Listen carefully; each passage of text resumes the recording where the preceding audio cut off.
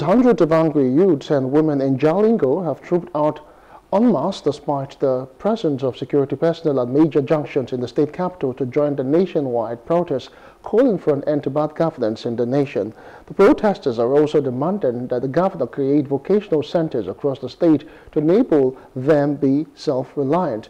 In an address, the Taraba State Governor Agbokefa said he's appealing to the youth in the state to shun violence and embrace peace, promising to create more job opportunities for all the youths in the state.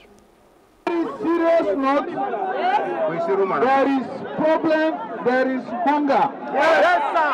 Of course, sir. Of course. That's the fact. That's the fact we are here. It is my responsibility. Yes, sir. As your brother. Yes, sir. As your governor. Yes, sir. To make sure that the best will come back to you.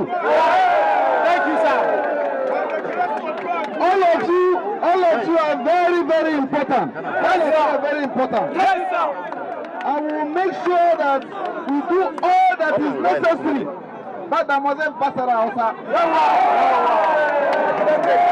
We will make sure we do everything that is necessary as quickly as possible to help all of you. Thank you, sir.